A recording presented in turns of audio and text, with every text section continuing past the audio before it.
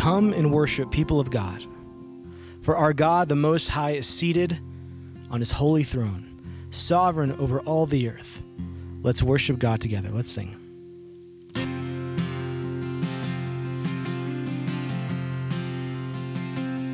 Praise God from whom all blessings flow. Praise him, all creatures here below. Praise him above, ye heavenly host.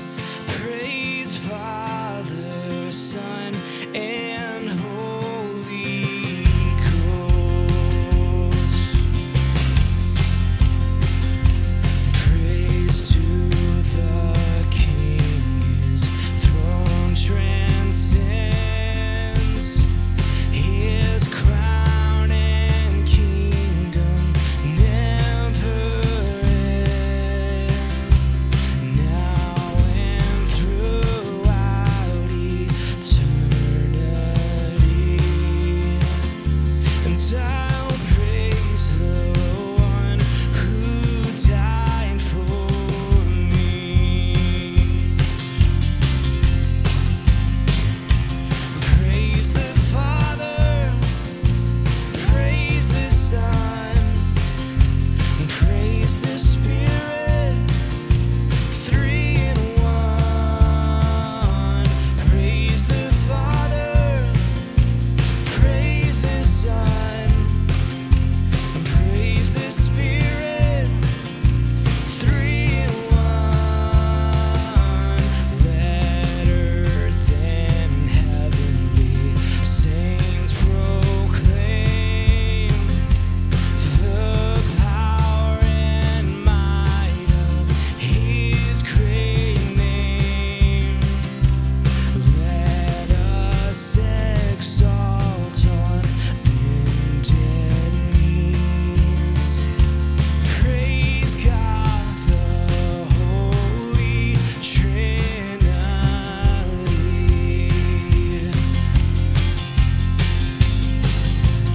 Praise the Father, praise the Son, praise the Spirit, three in one. Praise the Father, praise the Son, praise the Spirit, three in one.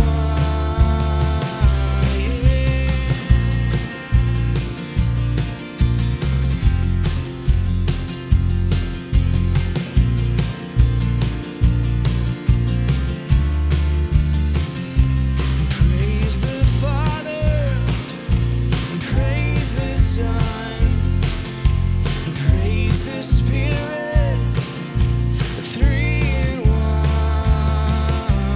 Praise the Father, praise the Son, praise the Spirit, three in one.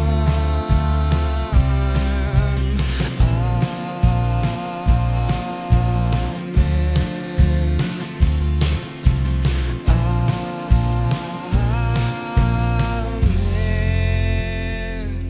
Hello, and welcome to Redeemer Christian Church's online service. We're so glad that you have joined with us today, and we would love to stay connected with you. Some of the ways that you can do that is if you have a prayer need, or if you have any need in general, we would love to hear from you at contact@redeemerchristianchurch.com, or you can text us by using the number that's on your screen. A couple other ways that you can stay connected throughout the course of this week is that our gospel communities are still going on, and they're happening in a digital format. And so you can find out more information about that by visiting us online at redeemerchristianchurch.com/community.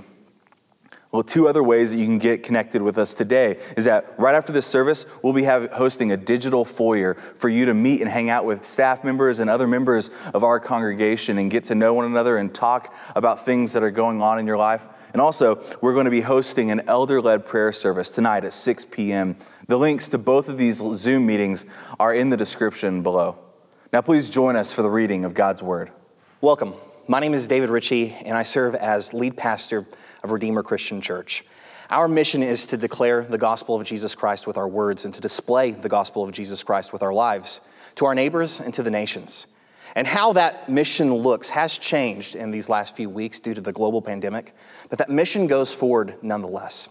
This last week, we were privileged to be able to help some of our members financially that had been really undergoing some stress and some financial need in this time. And we want you to know, if you have a need in this time, it's our desire to be able to help you and to serve you in this season. You can visit our website at redeemerchristianchurch.com/help, and you'll find there a form that you can fill out and tell us about the nature of your need. We really do want to be able to come alongside one another in this season and to be able to be there for those of us that are in need. As I prayed for our congregation this week, one set of verses I've consistently come back to is the book of Acts, chapter 4. Now, the full number of those who believed were of one heart and soul. And no one said that any of the things that belonged to him was his own, but they had everything in common. And with great power, the apostles were giving their testimony to the resurrection of the Lord Jesus, and great grace was upon them all. There was not a needy person among them. I really do hope that when we come out of this season of COVID-19, that it can be said of us that there was not a needy person among us. And so if you are right now privileged to be able to have a job and resources and you want to be able to help those that do not have, I want to encourage you to just continue giving to the general fund of Redeemer Christian Church during this time. You can give online at redeemerchristianchurch.com. You can also mail a check to our physical address at 3701 South Soncy in Amarillo, Texas, zip code 79119. This is still a season where we want to dedicate ourselves to testifying to the resurrection of the Lord Jesus Christ. We want to declare the gospel and we want to display the gospel. We want to do that with our words, but we also want to do that with our deeds. And so with that in mind, I'd like you to turn your attention to the Word of God today. Today, our scripture reading comes from the Gospel according to Luke chapter 24. Our scripture reading begins in verse 33, and it's going to continue through verse 53. And they rose that same hour and returned to Jerusalem. And they found the 11 and those who were with them gathered together, saying, "The Lord has risen indeed and has appeared to Simon." Then they told what had happened on the road and how he was known to them in the breaking of bread. As they were talking about these things, Jesus himself stood among them and said to them, "Peace to you." But they were startled and frightened and thought they saw a spirit. And he said to them, "Why are you troubled? And why do doubts arise in your hearts? See my hands and my feet, that it is I myself. Touch me and see. For a spirit does not have flesh and bones, as you see that I have." And when he had said this, he showed them his hands and his feet. And while they still disbelieved for joy and were marveling, he said to them, "Have you anything here to eat?" They gave him a piece of broiled fish, and he took it and ate before them. Then he said to them, "These are my words that I spoke to you while I was still with you, that everything written about me in the law of Moses and the prophets and the Psalms must be fulfilled." Then he opened their minds to understand the scriptures and said to them, "Thus it is written that the Christ should suffer and on the third day rise from the dead, and that repentance and forgiveness of sins should be proclaimed in his name to all nations, beginning from Jerusalem. You are witnesses of these things. And behold, I am sending the promise of my Father upon you. But stay in the city until you are clothed with power from on high." Then he led them out as far as Bethany, and lifting up his hands, he blessed them. While he blessed them, he parted from them and was carried up into heaven. And they worshiped him and returned to Jerusalem with great joy, and were continually in the temple blessing God. This is God's word. Thanks be to God. Let's pray together. Heavenly Father, I thank you so much for the gift of your gospel word. And I'm thankful for the testimony of the resurrection of your Son, Jesus Christ. I pray that as you did for your disciples 2 millennia ago, that you would open our minds, that we would understand your scriptures. I pray that in this Easter season that your Holy Spirit would clothe us with your resurrection life so that we would be empowered to declare your gospel and to display your gospel to our neighbors and to the nations. We pray this in the mighty name of Jesus Christ. Amen. What I just read was the final passage of the New Testament Gospel according to Luke. We have been in and out of the Gospel of Luke as a church family ever since the season of Advent in the year 2016. It's been a long journey, and this is the 84th and ending sermon of that long series. In this series, I want to remind us why Luke wrote his gospel. Luke is writing his gospel, according to his own words, for a man named Theophilus. That name, Theophilus, literally means one who loves God. Many people conjecture that perhaps Theophilus is a Roman official or a wealthy Christian who just converted to belief in Jesus Christ. Whoever Theophilus might be, what Luke wants Theophilus to know and what he wants us as his readers to know is that we are to be a people that believe and trust in Jesus with great certainty. I want to read to you the very first words of the gospel according to Luke, which function as a type of thesis statement for his gospel. He says, "Inasmuch as many have undertaken to compile a narrative of the things that have been accomplished among us, just as those who from the beginning were eyewitnesses and ministers of the word have delivered them to us, it seemed good to me also, having followed all things closely for some time past, to write an orderly account for you, most excellent Theophilus, that you may have certainty concerning the things that you have been taught." You get the idea that Luke is adopting the posture of an investigative journalist. He wants us to know that the gospel of Jesus Christ does not belong in the genre of mythology. The gospel of Jesus Christ is a reality that is firmly fixed in human history. These are real events that happen to real people. The gospel of Jesus Christ is the story of the long-awaited Messiah who has come into the world. Jesus Christ came not with great wealth or privilege, but was born into a manger. He shows us in his life and his ministry that power does not lie in military strength or political might, but it's something that belongs to sacrificial acts of love and obedience to God. Luke shows us over and over again that God is a God of scandalous grace that chooses and works in and through the unlikely and the unworthy. Luke shows us a vision of the Son of Man who came to seek and save the lost. Jesus Christ conquers the world, not through military might or the power of the sword, but through a Roman cross where he dies for his enemies. But all of this, all of the power who Jesus is, hinges on one thing, and that is his resurrection. Without the resurrection of Jesus Christ, Jesus would be one of humanity's noble but very tragic figures that died a terrible death. But with the resurrection of Jesus Christ, he is nothing less than Lord and God. As we conclude the gospel according to Luke today, I want us to look at 4 truths that flow from believing in the resurrection of Jesus Christ. And the first of those truths is point number 1, the physicality of resurrection hope. The apostles are in a haze of confusion. In the last few days, they have been through an emotional roller coaster. Their hero, Jesus, was arrested, he was tried, he was condemned, and he was crucified until death on a Roman cross. This was not supposed to happen. All of their hopes about Jesus restoring the kingdom of Israel and the kingdom of God, those have been absolutely crushed. Everything that they have left their jobs and their homes for is all meaningless and pointless now. But then, 3 days later, everything changes. The tomb of Jesus is empty. People are beginning to claim that they have seen Jesus Christ alive, that he's even encountered and spoken with some of them. And as they are talking about these things behind locked doors, trying to verbally process all of this new information, Jesus Christ himself, the resurrected Lord, appears before them.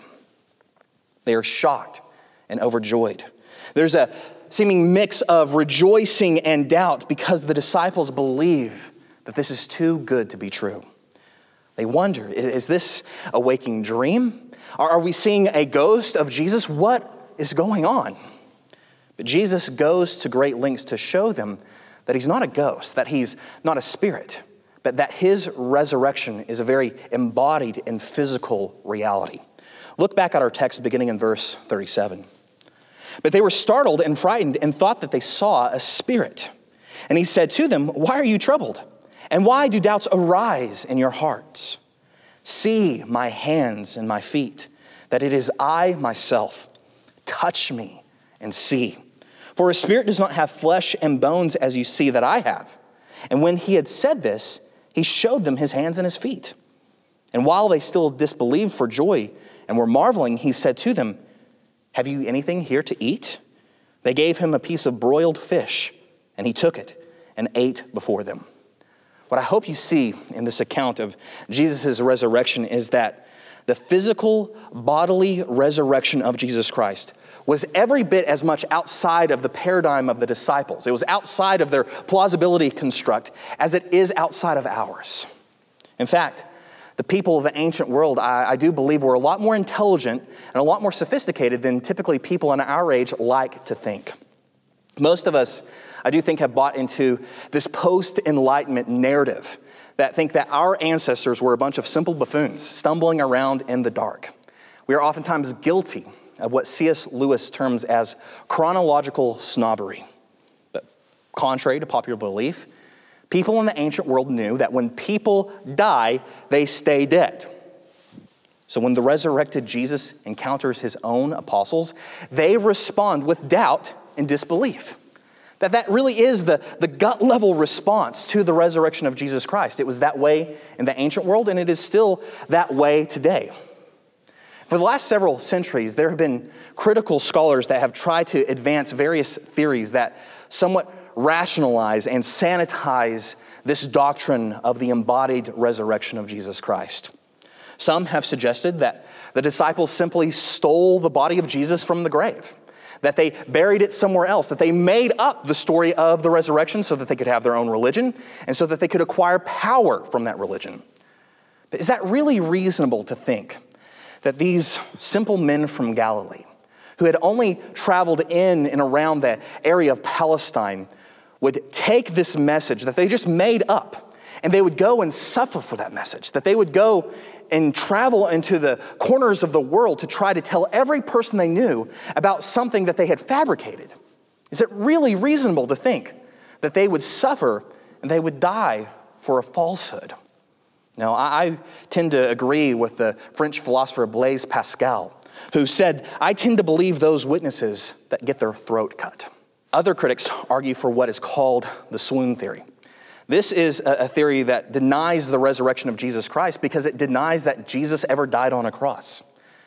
According to the proponents of this theory, Jesus, as he was on the cross, did not die. He merely fainted. He swooned on the cross. And the Roman soldiers were so simple-minded that they assumed that he was dead when in fact he was not. Now, I have to admit, even among today's critical scholars, this is no longer a very popular view. Not because critical scholars believe in the resurrection, but it's because we now know so much more about the horror of the crucifixion. The crucifixion was a torturous form of death. This was not something that was easy to be able to survive. If you were crucified on a Roman cross, this was not something that you could walk away from and say, "I'm not dead, I'm just very badly wounded." If the Romans were good at anything, it was very much putting people to death. So it takes great faith to believe that Jesus did not die on a cross. Another theory that's been advanced to rationalize the resurrection of Jesus is that the disciples somehow experienced a mass hallucination. See, they were in such great grief that they did not want Jesus to be dead. They were so committed to him and his teaching that they wanted it to not be true that he had truly died on the cross. And so they began to see a vision of Jesus somehow together. It was a mass form of psychosis. But this does not line up with what we see in the apostles as they're portrayed by the gospel accounts. For example, in John's gospel, we see one disciple, the apostle Thomas. And the other disciples have already witnessed the resurrection of Jesus. They've already seen Jesus and talked to him. And Thomas refuses to believe them. He says, "Unless I see Jesus embodied, unless I place my own hands inside of his wounds, I will not believe." In other words, The Apostle Thomas is a great example of what we might consider a modern scientist. He is demanding proof. And when he gets that proof, he doesn't just believe in the resurrection of Jesus Christ. He acknowledges Jesus as both Lord and God. Today, probably the most popular form of rationalization of the resurrection of Jesus is simply to spiritualize it. According to this view, Jesus didn't literally rise from the dead, but he did so in a figurative way. His spirit lives on in those that embody Jesus' message. And while that might be attractive because it's a very intellectual and a very respectable form of belief of Christianity, it really is no Christianity at all. Because if we lose the resurrection of Jesus, we lose the very essence of the gospel. As American author John Updike once wrote, "Make no mistake, if he rose at all, it was as his body. If the cell's dissolution did not reverse, the molecule reknit, the amino acids rekindle, the church will fall." The resurrection is not an expendable doctrine for the Christian. In fact, the New Testament explicitly teaches if we lose the resurrection of Jesus Christ, the bodily resurrection of Jesus Christ, we lose the very foundation of our hope. As the Apostle Paul writes to the Corinthian church, "And if Christ has not been raised, your faith is futile, and you are still in your sins. Then those who also have fallen asleep in Christ have perished.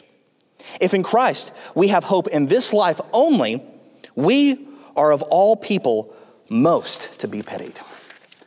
We are not a people to be pitied because we are not a people without hope. We are a people of unflinching and eternal hope because the resurrection of Jesus Christ is true. By every standard of historicity, few events in the ancient world are more attested than the resurrection of Jesus Christ. From just simply a standpoint of external evidence, there is more definitive and consistent testimony that Jesus Christ truly rose from the grave than the General Julius Caesar crossed the Rubicon. His resurrection was attested by no less than 500 eyewitnesses. The message of the resurrection was so powerful that it was confirmed by supernatural signs and wonders all the way from Jerusalem to Rome.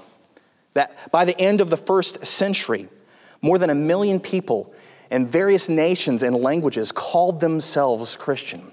And by the end of the 4th century, Christianity was the majority religion of the Roman Empire. That even in the Western world today, we still tell the time of history as it is split into two pieces because of God's intrusion into human history through the person, the work, the life, the death, and the resurrection of Jesus Christ. Can we legitimately say that this is only the case because of conspiracy or hallucination or spiritualization? No. The only way we can explain this, the simplest way we can explain this, is that the resurrection of Jesus happened. And because the resurrection of Jesus happened, because the resurrection is true, Christians are invited to be a people of resurrection. As the Apostle Paul says to the Roman church, "For if we have been united with him in a death like his, we shall certainly be united with him in a resurrection like his." In the resurrection of Jesus Christ, we have witnessed nothing less than the very beginning of new creation. In other words, the resurrection doesn't just stop with Jesus. The power of Jesus' resurrection will one day restore our broken bodies and our broken world. One day, the power of resurrection will make all things new. Point number 2, the plan of redemption.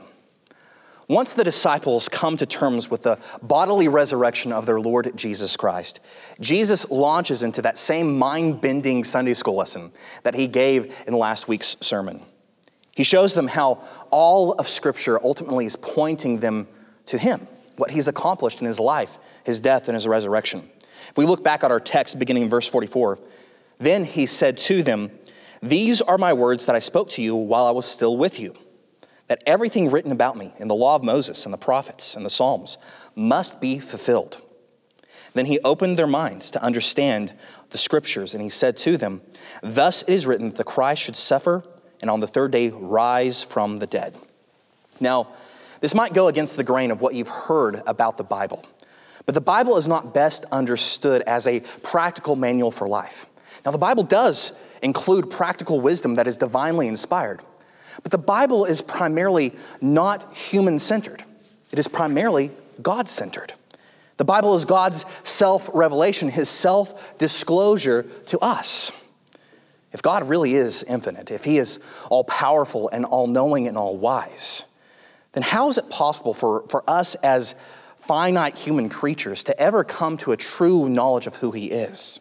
The truth is, no human rationality, no human willpower, no human good works or morality are capable of bringing us into a redeeming knowledge of who God is.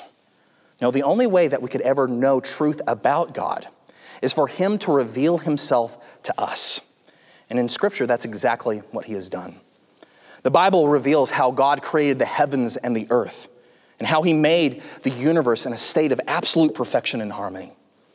He made man and woman as his image bearers to rule over and to steward God's good creation.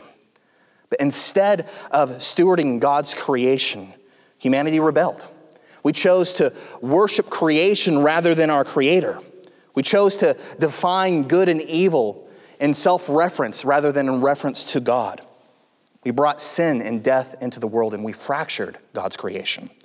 But instead of abandoning his creation to self-annihilation, God initiates this beautiful plan of redemption that he had planned from before the foundation of the world. Of all nations, he chooses this one nation named Israel, a nation of weak slaves, and he makes them his special people. He delivers them out of bondage, and he gives to them a promised land. He gives to them a kingdom, and then he sends them into exile because they reject his lordship. He restores them to their land, and he promises an even greater restoration that is yet to come. And all throughout the history of this nation, Israel, God is revealing his character and his nature. Through their history and through everything that has to do with them, their temple, their sacrifices, their prophets, their priests, and their kings, God is revealing himself to humanity. But ultimately, the law of Moses, the prophets, all of the writings are not going to bring us God's complete revelation. Instead, they are prefiguring and building the categories for God's ultimate revelation that's going to come not through principles that are taught, but through a person, the Lord Jesus Christ. It is in Jesus Christ that we see the righteousness of God, the mercy of God, the justice of God, the power of God, and the wisdom of God. As the author of Hebrews states in its very beginning words, long ago, at many times and in many ways, God spoke to our fathers by the prophets. But in these last days, he has spoken to us by his Son, whom he appointed the heir of all things, through whom he also created the world. He is the radiance of the glory of God and the exact imprint of his nature, and he upholds the universe by the word of his power.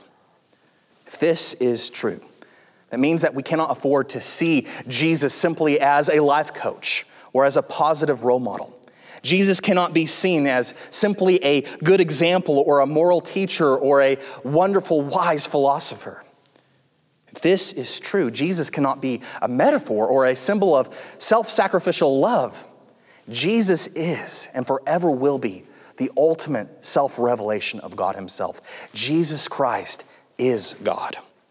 That all of life, all of history, that all of the cosmos are to be centered on him, and all of our lives are to be centered on him as well. And if that is true, that means something else.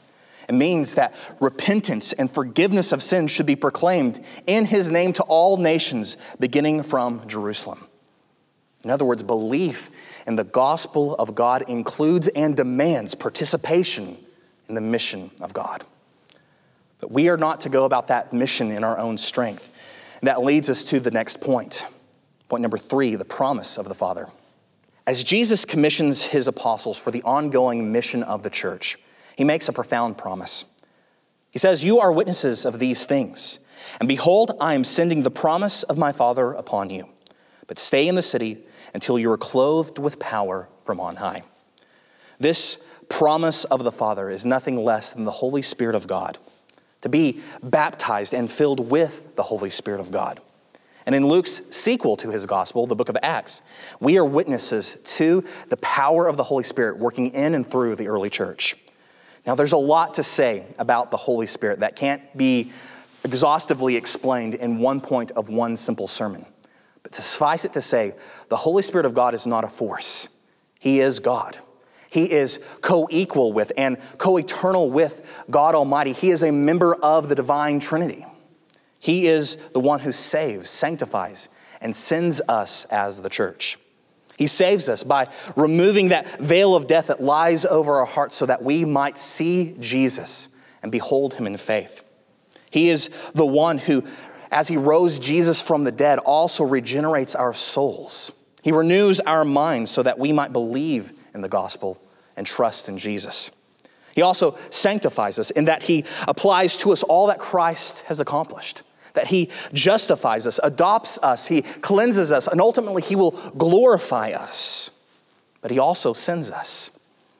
The Holy Spirit actively empowers the body of Christ to continue the mission of Jesus Christ. We are to declare and display the gospel, but we are not to do this in our own strength. We are to be a people that are forever dependent upon the Holy Spirit and empowered by the Holy Spirit. We have a mission, and that means that our lives have an eternally significant purpose. Point number 4, the ongoing prayer ministry of Jesus.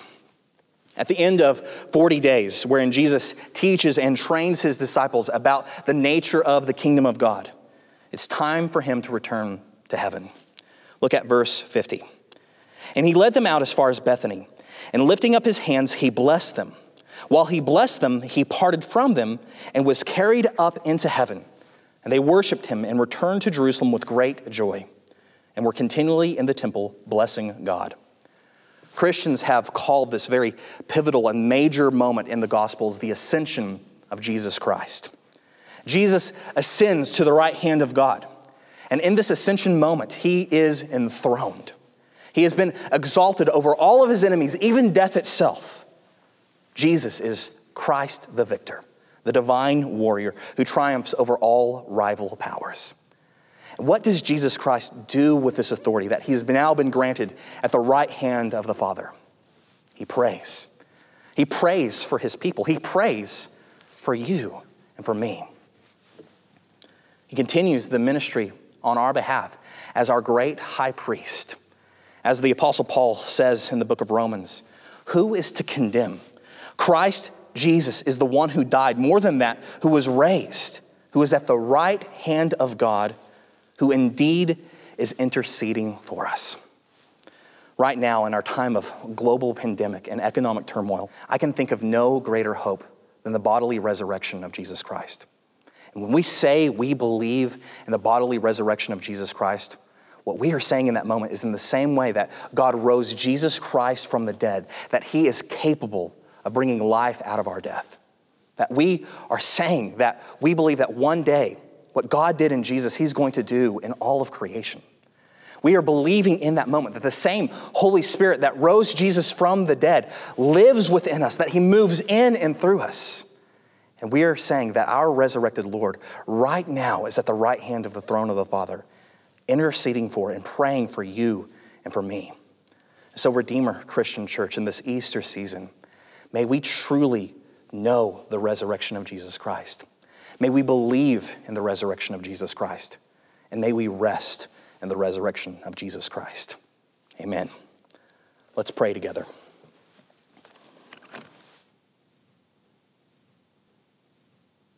Heavenly Father, I thank you for the gospel that you inspired to be written by Luke. Thank you that you have written this gospel so that we might have certainty concerning the things that we have been taught about Jesus. I pray that your gospel would be an unshakable foundation of hope in these very uncertain times. Lord, we continue to pray for the sick, for the weak, and for the vulnerable. Would you give them healing and protection? Lord, I pray that you would continue to empower our medical professionals and essential workers, that you would shield them and that you would strengthen them.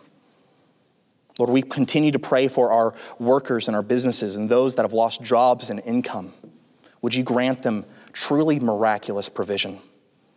Lord, we continue to pray for our governmental leaders and officials. Would you guide their hearts and minds with wisdom and compassion? Heavenly Father, we pray that you would break the power of this virus, that you would end this time of distancing so that we could get back to work, so that we can embrace one another in love. But until that day comes, help us to be good neighbors. Help us to find our peace in you and not in our circumstances.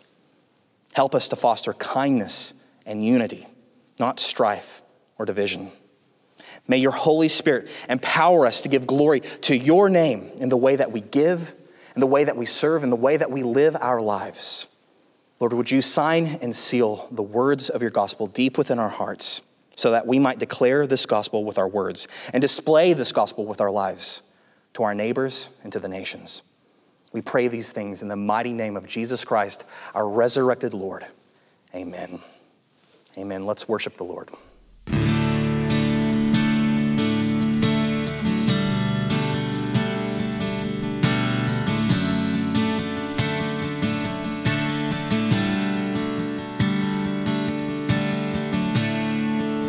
Worthy of every song we could ever sing, worthy of all the praise we could ever bring, worthy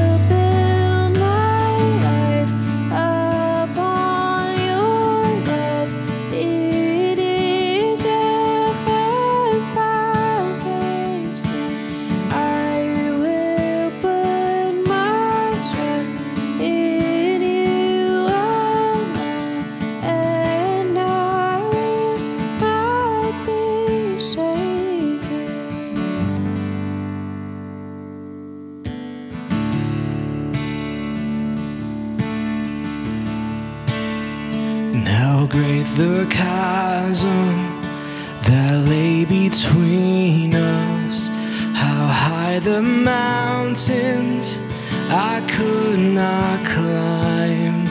In desperation, I turned to heaven and spoke your name into the night. Then through the darkness, your loving kindness tore through the shadows of my soul. The work is finished, the end is written. Jesus Christ, my living hope. Who could imagine so great a mercy? What heart could fathom such boundless grace? The God of ages stepped down from glory to wear my sin and bear my shame. The cross has spoken, I am forgiven.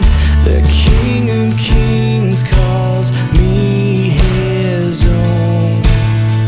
Beautiful Savior, I'm yours forever. Jesus Christ, my living hope. Hallelujah, praise the one who set me free. Hallelujah, death has lost its grip on me. You have broken every chain. There's salvation in your name, Jesus Christ, my living hope. Hallelujah, praise the one who set me free. Hallelujah, death has lost its grip on me. You have broken every chain. There's salvation in your name, Jesus Christ, my living hope. Then came the morning that sealed the promise. Your buried body began to breathe. Out of the silence, the roaring lion declared the grave has no claim on me. Then came the morning that sealed the promise. Your buried body began to breathe. Out of the silence, the roaring lion declared the grave has no claim on me. And Jesus, yours is the victory. Yeah, hallelujah, praise the one who set me free. Hallelujah, death has lost its grip on me. You have broken every chain. There's salvation in your name, Jesus Christ, my living hope. Hallelujah, praise the one who set me free. Hallelujah, death has lost its grip on me. You have broken every chain. There's salvation in your name, Jesus Christ, my living hope. Jesus Christ, my living hope. Jesus Christ, my living hope. Redeemer, receive this benediction. May God raise you from death to life. May Christ Jesus cast out your fears and doubts. May the Holy Spirit give you a heart of joy in the midst of uncertainty.